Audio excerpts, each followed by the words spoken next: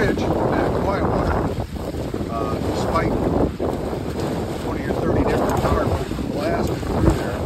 The guys, you know, they couldn't even figure out how to run their trim to reduce their weight. I mean, the nose is up in the air, and they're just churning the water, and they're just heavy. So, but we are on our way to Sailboat Cove. We're doing, what, 5-7. We hit 6 a couple times. The wind finally came up. It's a beam with just a touch of reach, which is fine for this boat. We can still do it. We just don't point it real well. But it's a beautiful Saturday.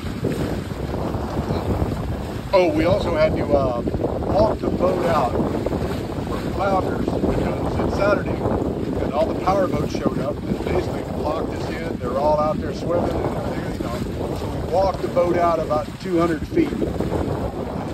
I jumped on, fired up the motor, and Becky held the boat there until we got rolling. Then she jumped on,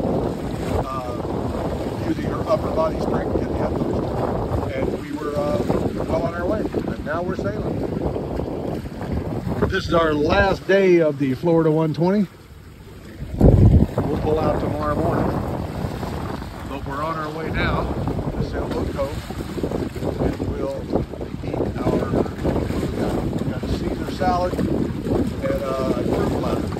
Still got to eat all that stuff. Let alone all the other stuff we never opened. All right, but it's a good time and we're starting to